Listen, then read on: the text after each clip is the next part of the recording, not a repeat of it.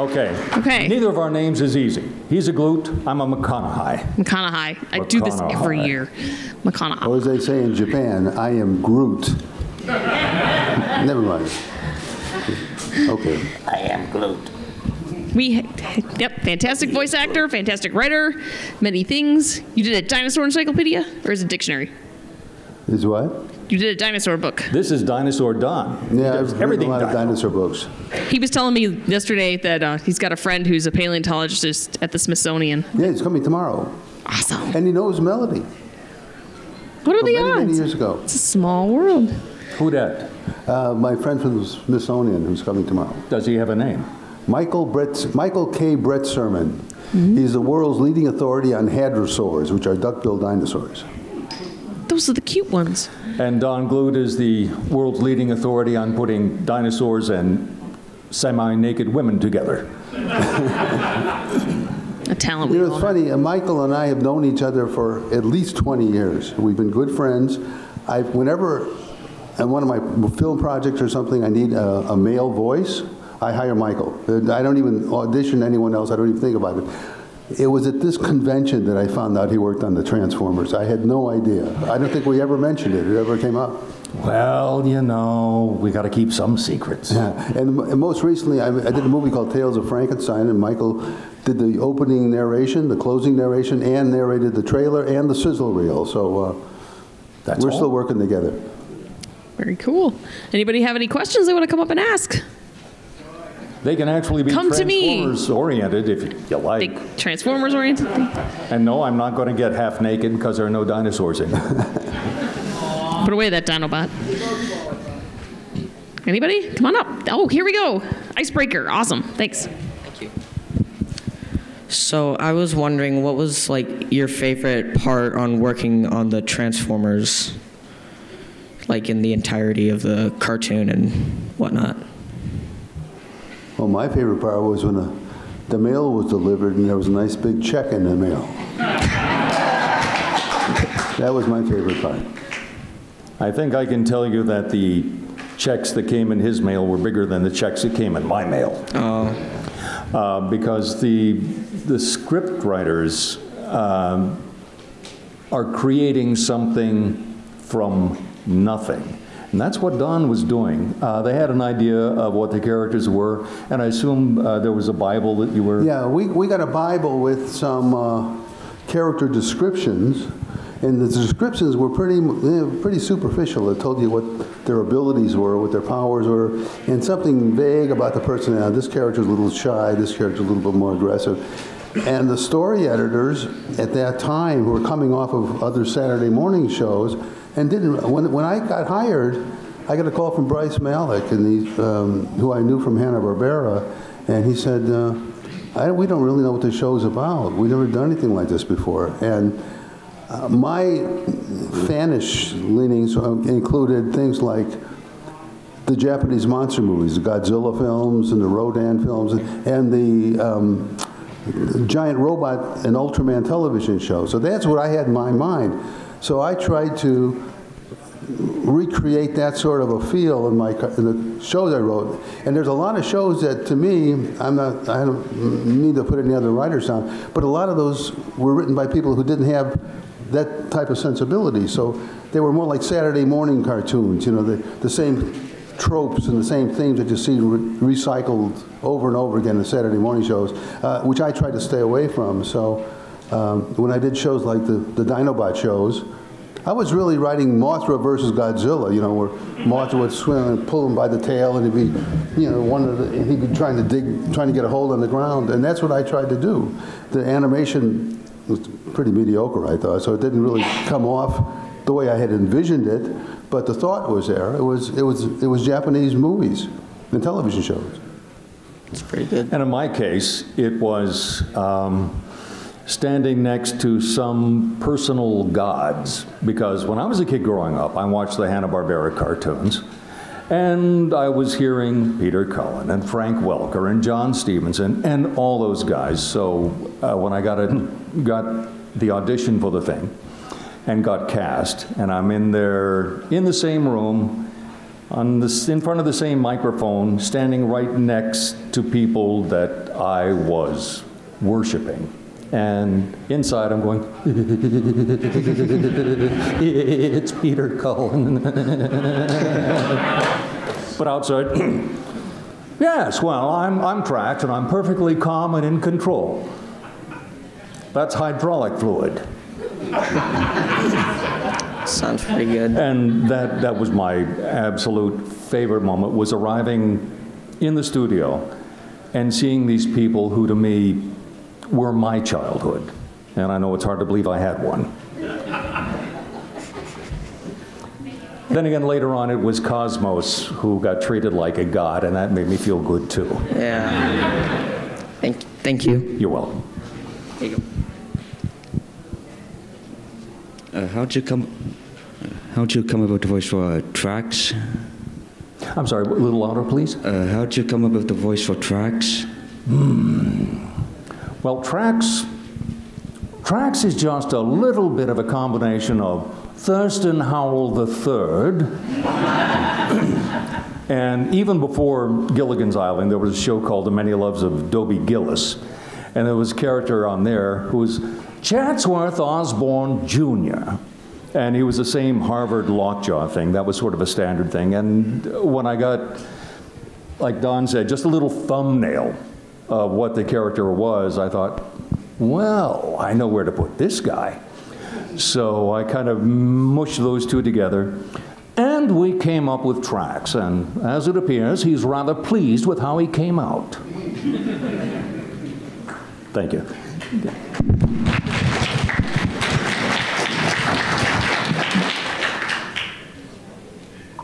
First of all, thank you both for coming. I was so excited to see the announcement because G1 has been a huge positive influence on my life, and you guys were no small part of that. So thank you, first of all. Thank you. And it kind of related to the first question that was asked. I wonder if you have any particularly funny stories of being in like the studio or the writer's room. Like I've heard some funny stories about like Peter Cullen making cricket noises or Chris Latta just being insane. So I was wondering if you guys had any funny stories from your time working on the Transformers with like your coworkers and whatnot. What did you writers do? Well, I don't remember any really funny things happening, except I do remember at the rap party. I don't know if this is before you were on the show. Oh, they didn't invite actors. After the first season of Rap Party, when Marvel Productions was still doing the Transformers, there was mostly the artists, the writers, and the voiceover actors. And Sid Miller was there. Sid Miller was the director of the show, and I remembered Sid Miller from two episodes of Dragnet, the old television show. One was from the 50s version, and one was from the 60s version. He played the same character at the same time. And it was Joe Friday and his partner walking into a restaurant, and then Sid Miller was sitting there as an actor, when he was an actor, because he was also a child actor. He went back to the East Side Kids and things like that. And Sid Miller was drunk in this character, drinking coffee. And they would question him, and he would say, he would start to answer the question. He would take a swig of coffee, and he would start talking. The coffee would spill out of his mouth, and he would say, "Yeah, dirty little Ernie, I had to go all the way to Pismo Beach to get a decent clam chowder soup." And then it would come out again. He would do this over and over and over again. And I walked up to Sid, and I said, I called him Sid Fields because Sid Fields, I always got the two Sids mixed up. Sid Fields was an actor and a writer on the old Abbott and Costello television show. And finally I told him, I said, I remember you from Dragnet. He said, "Oh, you mean the Pismo Beach thing?" I said, "Yeah." And he said, "But why do you keep calling me Sid Fields?" So that was the only kind of funny thing I can remember. We were cranking those things out so fast, there wasn't really time to have a lot of jokes and, laughs. But you managed. Yes, yeah, we did. Especially, it's when you see writers, other than the conferences, I think they've got to be like bloggers. They're sitting alone in a room, doing things with equipment. Right? I just sat there with a typewriter in those days, and a little bottle of liquid paper. This is before word processors and things. And I remember when I got my first IBM Selectric typewriter that was on that show. And it was like state of the art, because you could correct things and you didn't have to cut them out and use Scotch tape and have arrows pointing different directions and everything. But those were done so fast. When I wrote my first batch of them, I counted 3 or 4 of them, I got the assignment like on a Thursday, and I had to get 3 scripts in by Monday, but I was going to a paleontology convention at Berkeley for the weekend. Hot times, baby. And I had to just, on a typewriter, I wrote 1 script per day. You know, the whole thing. And those were long scripts. They were like 55, 60 pages long, because when you're writing an animation script as opposed to a live action script where things are done in master scenes, you know, and the director figures out where the camera's going to go, you have to direct it on paper. Every camera shot, every cut, every close-up is written into the script so you can go right to the storyboard people. And so it was a challenge, but we did it, you know. Super. Let's see. Refresh me, please. Any particularly interesting or funny stories from your time working on the Transformers? Cullen and his cricket, of course, because that drives the engineers insane. The studio is supposed to be quiet, and he's sitting back there doing his little cricket noise. I say, wait, cut. We've got a cricket in the studio. And they go out and they look for the bug. Nothing there. They go in, start recording again. Cullen would start with a cricket. I don't know how long ago, until finally someone came out and said, "Peter, you want to keep working?" Yes. Shut up! But in my case, the one that got me was Frank Welker. They've been doing this for so long. They have such a disturbing sense of humor, each of them. And in Welker's case, there's always dead time when the guys behind the glass, they're choking each other and fighting, trying to decide how the show's going to go. And Welker would sit on a stool, be back in the corner, nothing going on, and we would hear a dime drop into a payphone. For those of you who don't know what a payphone is, Google it. And then you'd hear the dial, rotary dial. Google it. And then you would hear a phone being picked up at the other end, and Welker would start having a conversation with himself on the phone. And one by one, every head in the studio would turn to watch, and we'd wait to see how the conversation was going to flow until he finally hung up. And what? Private conversation. Awesome. Okay, thank you so much. That was great. You're welcome. Thank you. Thanks. Hi, thank you guys for being here. My question is for Don, is that when you were writing the Dinobots, what was your inspiration on how you came up on how they talked? Because they were very simple. Well, again, in the Bible, they had just basic ideas, you know, and we didn't really know. In fact, when I wrote those original Dinobot scripts, they weren't called Grimlock. I mean, I made up my own names for them because we didn't have names. And I just, being a paleontology guy, I named them like Tyrannobot, things like that. That's what the original names were. Mm. And I just wrote them the way I thought they should talk, but the characterizations came out where people like Michael, they're the ones who brought those out. And I remember being told, don't think of these characters as robots, think of them as people with personalities. And don't make them try to sound like Robbie or the Lost in Space robot or something. Don't write them that way. Write them like real characters and real people. Okay, thank you. If you want some, I'm a full-service voice actor. Oh, okay. Not full service, I take that back. Don's right. The scripts during the course of and I go back to how I said, they had the hardest job because they're creating these things out of nowhere. They gave us they got the Bible and the little thumbnail description. Then in the script, they came up with the things that we as actors would work on, and with whoever was directing, we'd make little adjustments to find the character.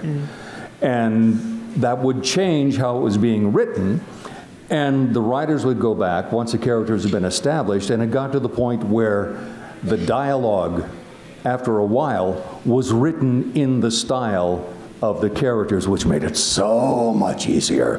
Thank you. But without the initial basis, it became very difficult for us to do the things that we wound up being able to do. So again, all thanks to the writers, that's where it started. And of course the producers and the toy makers. Thank you. You bet. Thank you guys for being here. Most welcome. This is Thank from you. Michael. Michael, you're one of few folks that have been able to be in multiple generations of Transformer series, and you were in part of course, Robots in Disguise 2001, a show that is criminally undervalued, in my opinion. So I'm wondering if you could just speak a little bit about some of the differences between your work in Generation 1 and your work in Robots in Disguise.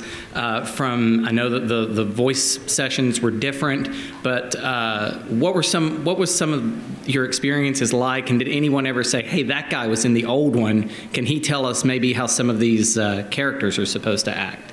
Sometimes, yes, that was the case, but incredible difference between original animation and dubbing.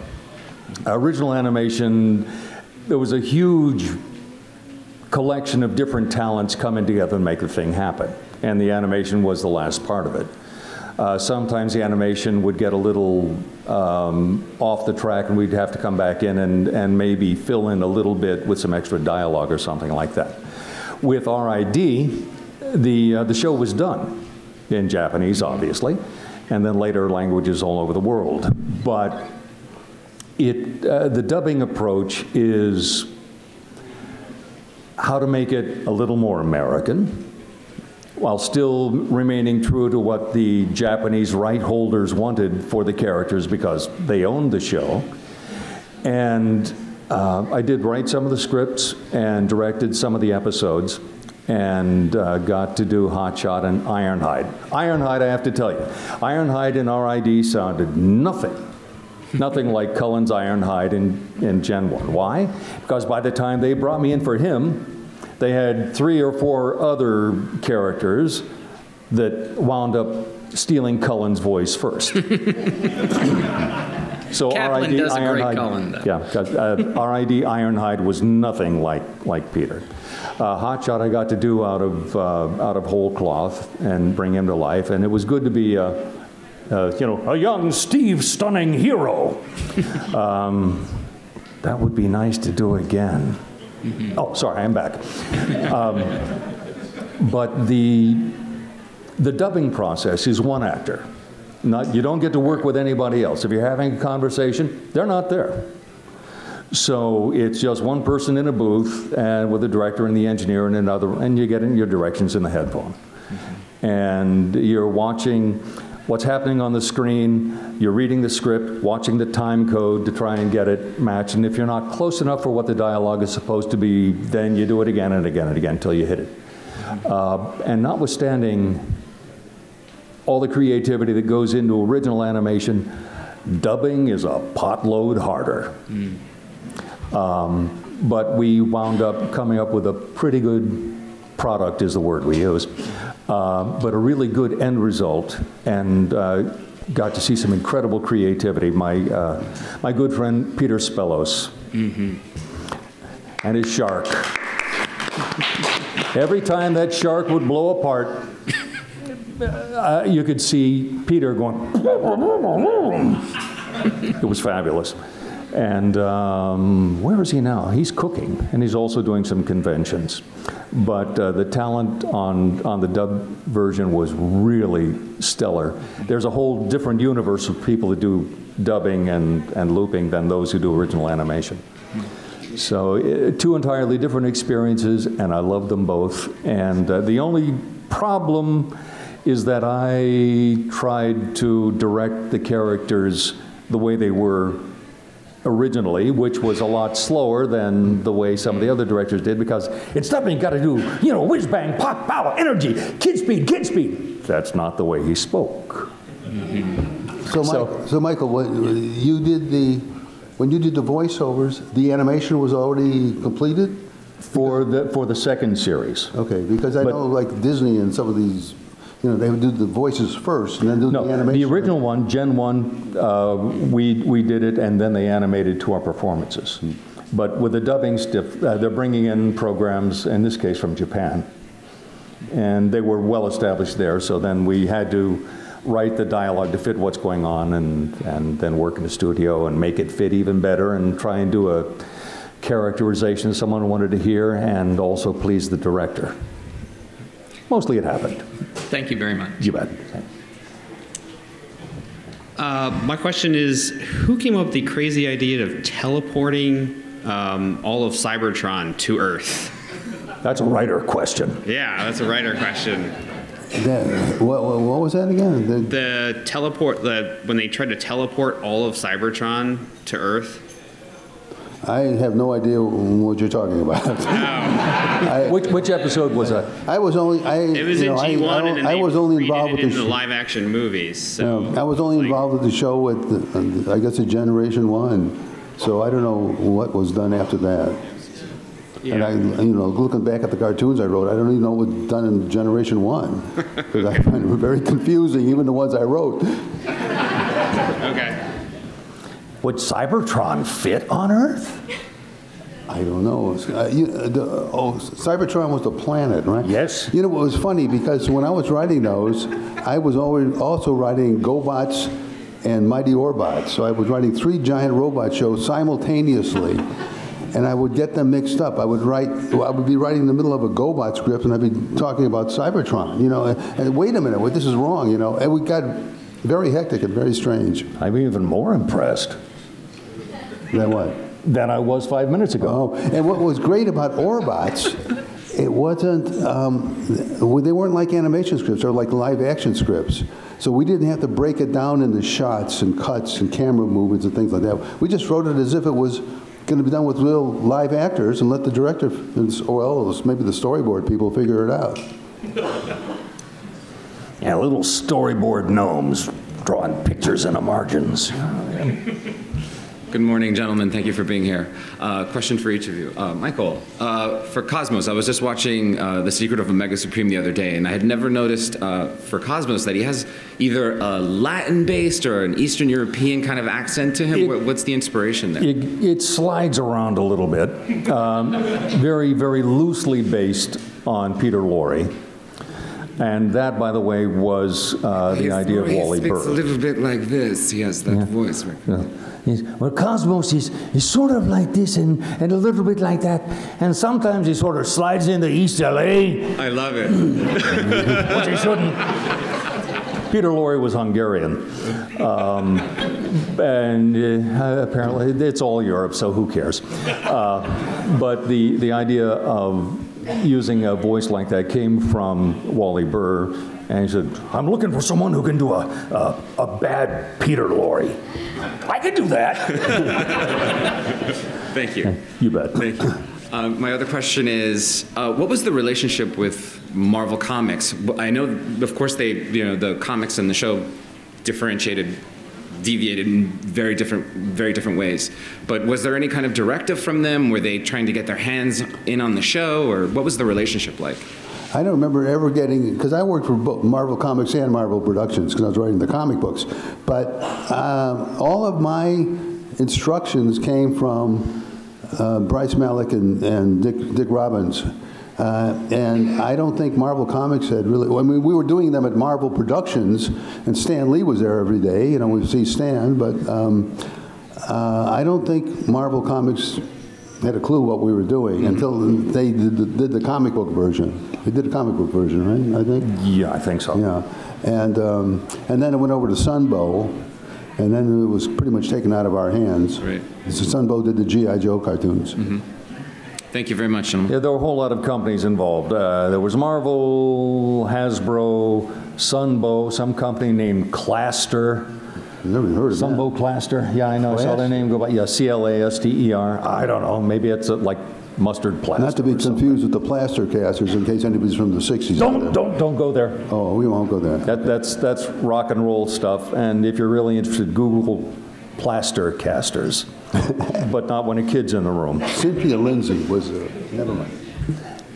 Hi there. My question is for Donald. I'm in a screenwriting class right now. I have 100 pages due. I currently have 11. What are your methods for writing that fast? Because it's eluding me right now. My method for writing that fast was like that, you know? And this was the two-finger method. I never hit the same, it was like when I played the piano, I never hit the same note with the same finger at the same, you know, in the same time. So I just write really fast. I mean, writing's always been easy for me. It's, you know, like some people, acting is easy, or sports, or mathematics. With me, writing has been easy. And so I just write fast. And the hardest problem I had was, you know, the keys getting stuck together because you hit them at the same time, a little bit too fast. And now with, you know, computers, it's where you don't have to let mistakes get by because you're just tired of retyping that page anymore. You can go in there and fix it. But the drawback of that is you're always fixing, even when you're watching the finished product. Oh, if only I had done this. And so it's a double-edged sword. But I'm just very fast. It's just a natural thing with me.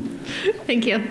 You could try voice recognition. You can get a whole lot more words quickly. Really, truly try it. And see if you can get a trial version of Dragon, naturally speaking. I found that works pretty well. Thank you. You bet. Hello. I have a question for Donald about the writing process. When dealing with a show with such a huge cast of characters, was it up to you or each of the writers to decide like who the episodes? The first one I did, which was Divide and Conquer, I said, well, which characters do you want me to put in this episode? And they said, all of them. So I did. I figured out a way. It was a battle or something with like almost cameo shots cutting away to each one of these characters shooting something or doing something. And then after a while, when things settled in and they got to understand more what the show was about, they would use two words: push product. Because let's face it, these were half-hour TV commercials to sell toys. That's what they were. And they would get a certain character that they were pushing that week or that month, and they would say, you emphasize this character. And then sometimes it got kind of crazy. I did one episode of G.I. Joe, and it was set on a desert, involved cloning dinosaurs. It was like in the Sahara Desert or somewhere. And they were pushing a snow skier character. And they were adamant that I had to have this character in there somewhere. And I somehow, I don't remember how I did it, but I did it. You know, it was challenging, but they would tell you, and you know, I like the shows where they didn't have so many characters, where you could get into a little bit of nuance here and there, and little bits of business, and that's why I like the two-parters, because we could get into more stuff. I did one called Dinobot Island. And there was just a little bit where I forgot what the name of the character was, but it was a small Decepticon character, I think, and it was like spying on what was going on. And a little pterodactyl came by to look, you know what's it? And it turns on and he zaps him, and the pterodactyl flies away. Well, there was a little bit of character business that I could never have done on a half-hour episode, but the two parts gave me extra time where I could do something like that. Okay. Thank you. Dinobot Island, PT1 and PT2. Hi there. Morning. This one's for Michael. Of the various roles that you've had, video games, cartoons, anime, and live action, what's your favorite in each? We don't have enough time. You live long enough, the credit list grows exponentially. Obviously, God, I love Tracks. I love Tracks, and he is right out there. But Cosmos has got such a warm place in my heart because he tries so hard. And he gets such garbage, and everyone picks on him. there was, and I know this is going on YouTube and that's the way it is, there was one convention we went to where we got introduced with Cosmos as the most disrespected transformer in the universe. It's so sad. Why are they always picking on me? Because you're there! Optimus Prime, they're shooting at me! Well, get out of the way. You know what? So in the Transformers, I love Tracks, but Cosmos is my heart. In Vampire Hunter D, the Hand, no question. Oh, he was a smart ass. Can you have an ass in a hand? I don't know. Gosh, so many other things in Blizzard and World of Warcraft. I am just all over that. But I'm very sorry for killing you, by the way. I'm like a rash. I come back. Yeah, but you had an achievement and I wanted it, so. You can try killing me. I shall only return. Rise, Paladin, for you will serve me as no one has ever served me before. Take photos.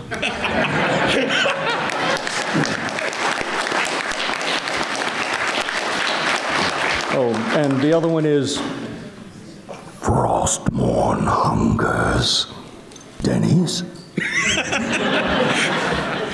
Thank you very much. You bet.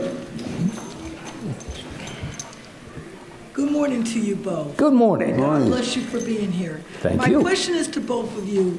What started and activated your imagination to enter into the Transformer world? What really was the spark? That's a good word. Because evidently the spark is still going on. What was the event or the motivation that really kind of got you? Well, with me, it was very simple. I got a phone call from Bryce Malik who said, I'm doing a new show, you want to work on it? I said, sure. What's it about? And that was it. Because in those days, you wrote everything. If you're a writer, and it was a dog-eat-dog business, you tried to get as much work as you could, just so you could make enough to get your unemployment at the end, at the end of the show. And it just turned out with Transformers, it was something I was familiar with because of my love for the Japanese movies and things, and it was they were easy for me to write. And it was simple as that. But I just got a call and they asked me to do it. And I didn't even know that there was a show until I got that telephone call. Wow, it's still going In my case, I always knew that I was going to go to Hollywood and show off. I knew that. I was not a nice child. In school, I was that loudmouth kid that everyone always sees and they, say, oh, he's so cool. He's such an ass. I sort of grew out of that, I think. You'll let me know. But when I finally got to Hollywood, and it was a kind of a long road for any actor. And by the way, I believe there's a panel tomorrow on how to become a voice actor. Anyone here going to go? Okay. Better get, that means we'll have at least 3 people there, okay? But as time goes by, and I'm able to do more acting, and by the way, I'll say this tomorrow, assuming I'm at that panel, I don't know, they haven't told me yet, is the first thing to being a voice actor is to be an actor. That means doing theater. And if anyone has any idea about becoming a voice actor, learn to act first. Practice acting, because doing things with your voice, it's not doing voices, and I'm not going to be on this very long. It's letting a character come to life, and the character will tell you what the voice is, and the character will speak through you. So people who do voices are impressionists. So I had a lot of chances to do some acting and worked up from various things until I finally got a very good agent who knew at that time it was Wally Burr who was directing, and said, I need a couple of actors. Send me some actors. You got any actors? And actor was, I need some actors.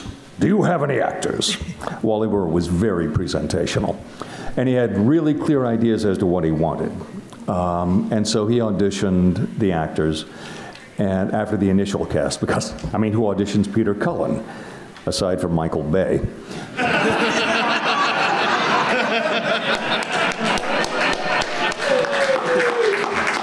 Oh, please, don't tell him I said that. But Wally had very clear ideas and was able to bring out in all of us what it was he wanted. And I just felt like I was being brought in and enfolded into this godlike pantheon of, I guess it would be gods if it's godlike, wouldn't it? Yeah. Deities, that's it. A godlike pantheon of deities. Look it up. Thank you very, very much. Let me just add one thing to it. None of you know this. You probably don't. Melody probably doesn't know either. But I've done voiceovers in 24 movies, dubbing in Japanese anime films into English. And the way I got in was I had a friend who was a director and a producer who happened to get this gig with Japan to take all these old 1970s television shows, Captain Harlock and Vanguard Ace and all these things, to dub them into English and then bunch them up and make feature-length movies out of them. And so he called me, he said, Don, I like your voice, I think you can do it. And I said, okay, so I'd give it a shot. I did 24 movies. But unlike Michael, I didn't enjoy it. I felt, I was in the little booth by myself looking at the animation. And I had pretty much, I could do it. I used to do impressions, so I would do one character. I did one as Walter Brennan. I did one as Lon Chaney Jr. I did one as Gabby Hayes, and they all worked, But I just felt, I didn't like being in that little confined box, and not seeing any other people. So did you, at Hanna-Barbera, I think, didn't they used to sit around a table or something, or the actors all could react off each other? No, we're lined up a bunch of mics, 6 or 8 mics in a row. We do a table read, of course, first. That's must have been what because I walked into I guess it was a table read, and all the Brock Peters and all these famous actors were sitting around a table, and that's how I thought it was going to be. But then I was in a little booth and trying to match up with what I saw on the screen. I had no idea what the plots were. I didn't see the scripts until I was reading the dialogue into the mic, and he said, okay, that's fine. So, whatever that's worth. But what's my motivation? Your paycheck. Yeah. Say the words. Thank you very much. Who was, you're very welcome. Who was this director? Bill Winkler, William Winkler Productions. Ah, yep. His father was a famous child actor named Bobby Winkler. Bill and Bobby. Hi there. Hi. I was wondering, what is both of your favorite parts about this franchise? Well, in my case, it's the fact that it doesn't appear to have any end. No, I mean that in a good way, because when I'm invited to a con like this and I'm able to meet the people that keep this whole phenomenon going, I see families, 3 generations, all wearing Transformers costumes or shirts or jewelry or whatever. And there's something about the heart of the Transformers universe, I think, that resonates with everyone. And to me, it's seeing that spirit being kept alive in families that just makes me feel so proud to be a part of it. With me, it's pretty much what Michael just said. I'm just amazed that, things that I wrote is just throwaways, just to make the house payment or something, that people took so, there were such important parts of their lives, and some of the things that I thought were really pretty awful, then somebody comes up to me and they say, oh, this changed my life. And I don't know how to deal with that sometimes, because to me it's a great responsibility all of a sudden that was never there to begin with. So if that makes any sense. I'm really amazed and delighted and flattered. I mean, I'm grateful just to be here. I'm the only writer here. They singled me out. I don't know why, because there are people that wrote a lot more scripts than I did for that show. I wrote about 12, but Flint Dilley, and that's your halo. So anyway, we're pretty much on the same page there. Thank you. You're welcome.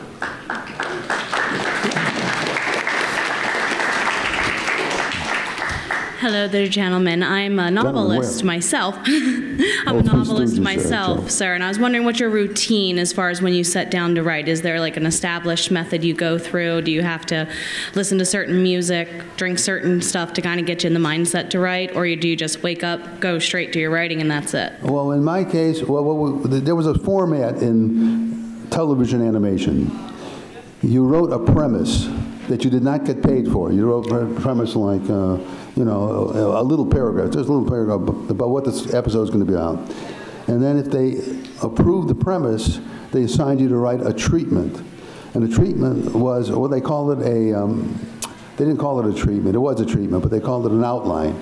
And you broke it down into acts and all this sort of stuff. And if they liked that, they paid you for that, whether they liked it or not. And then if they liked it, they would assign you to a script. And then you would write the whole script and you get the lion's share of the money. With the Transformers, I don't think we ever did, I don't remember ever doing an outline. It was like, you pitch a thing, you know, about 3 or 4 sentences, and Bryce would say, go ahead, we like that. And I would write the script from that. And, but that was unusual in TV animation. You usually had to go through all 3 steps. Thank you. Actually, I'm a little curious. For both of you, very quickly, do you assign yourself hours to write? I have to. I'm also a school teacher. So. My writing schedule is usually, I get up in the morning, I feed all my animals and shave and all that stuff, and I check all my email and Facebook messages and yada, yada, yada. And then I start writing. And then I write either until I'm tired, or I usually take a break in the middle of the afternoon to watch the news or something on television, and then I go back. I used to, when I was younger, I would write until 2, 3 in the morning, and I got tired of that. So I usually write while it's daylight out. And I don't know if that has a psychological effect on me or something, or, you know, when the sun goes down, then I go out and I look for victims to drink blood, you know. Leave the blood drinking to the hand. Pardon me? What was that? Leave it to the vampire. Vampire Hunter D. Good afternoon. Morning. Mr. Glut. Glut, sorry. What was your favorite and least favorite episodes that you wrote? My favorite, I only have 3 that I really liked. One was Dinobot Island, because I got to do more, because it was 2 parts. One was Megatron's Master Plan, which was my version of Meet John Doe. And then Autobot Spike, which got really panned on a review on the internet I found the other day. The guy really snarky, you know, guy sitting behind his computer, you know. Someone snarky on the internet? Snarky, yeah. And the least one I think was probably Autobot Run. I didn't think that was too good. The other ones all kind of run together, I thought. But I really like those 3. Thank you. Oh, one more thing. When I was a kid, back in Blockbuster, I used to rent Divide and Conquer all the time. Oh, well, that was my first one. So that was, somebody else told me that was their favorite. And I was amazed at that, because we really didn't have a feel for the show yet at that point, you know. It was one of the very first ones. And,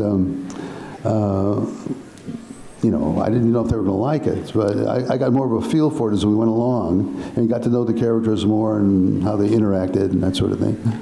Well, that's just how good you are. Well, you know, it's either that or get a job somewhere. Yeah, it was like one of the first Transformers episodes that I saw all the way through, like when I was really little. You know, back when video rentals were a thing. Thank you. You're welcome. Thank you. I don't mind people saying, you know, I as a kid, you don't know what you meant to me as growing up, unless the person telling me has got a gray beard. Hi there. Hi guys, how are you? Two questions.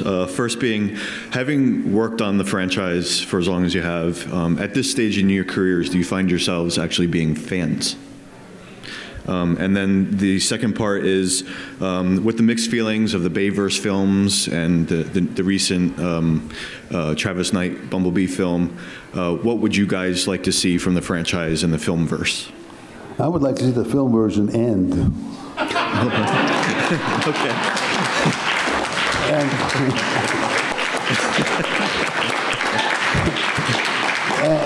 And the first question, I didn't get the last part of that. What was the first question? So, having worked in the franchise for so long, at this stage in your careers, do you find yourself to actually be a fan of the franchise? No, I never was a fan. You know, so many of the things that I'd written over the years that people seem to assume I was a fan of, like Star Wars, and I was never a fan of these things. I did it. It was a job. I did it. I sat down. I did it. Like doing like writing a Porky Pig comic book or something. It was just all the same. And my association with Transformers was only in Generation 1. That was it. I had nothing to do with the movies, the animation movies, the live action movies, or the comic books, or the toys, or anything like that. So, and most of what I did, I don't really remember because it just got lumped in with a lot of other stuff I did, and they kind of run together. It was like when I was writing one script and putting the character from the other show into it by mistake.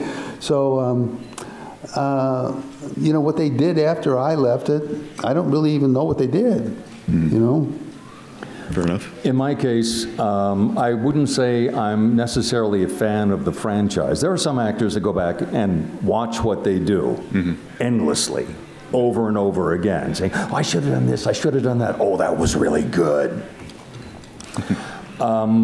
When I do a job, I have a feeling for it when I'm doing it, and I have a feeling as to how it was done when it's over, but I don't generally go back and see it again. So whatever I did lives up here. In that regard, and what I said earlier, the spirit of the franchise, which I feel is much more embodied in the animation and in the hearts of you people who keep this alive, is the incredible humanity and the moral authority of basically living a good life and helping other people and doing what is right. And in a spiritual sense, that is what I hold on to. That's what I like. That's what I take away from the franchise. I will say nothing about the films, except that Bumblebee is not a muscle car. That's all I'm saying.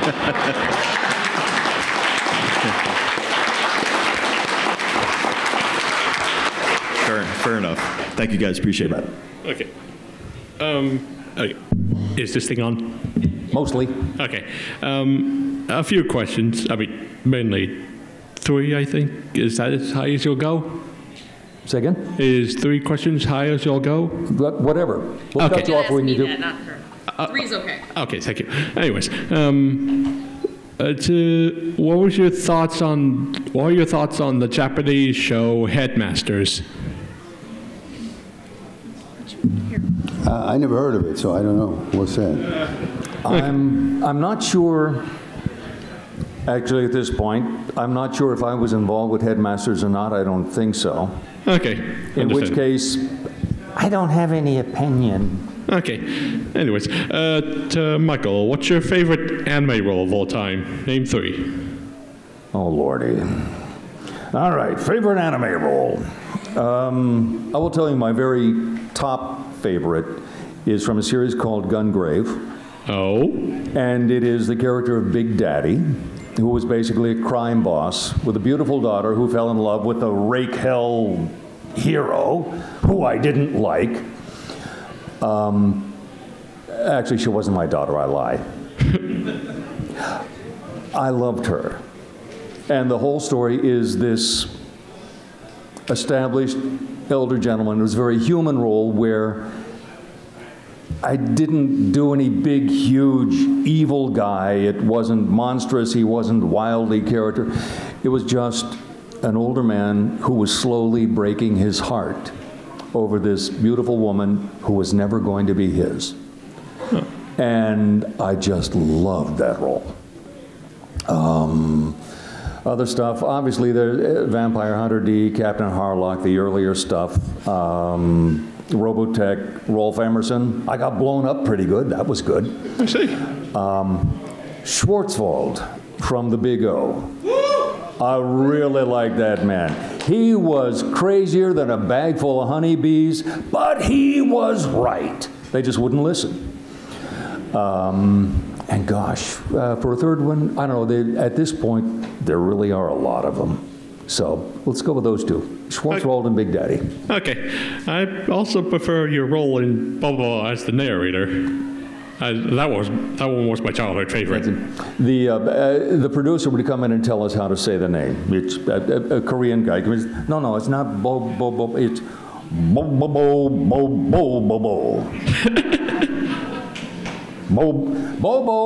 No. Bo. And you have to flop the cheeks when you said it. Yeah. But the narrator on that was nuts. Yeah, I know. Okay, anyways, let's see. Oh, yes.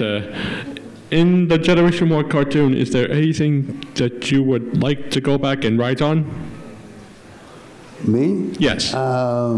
If there were a check involved. If there were still Saturday morning or, I don't know, I would like to write on any of them because, you know, they paid well.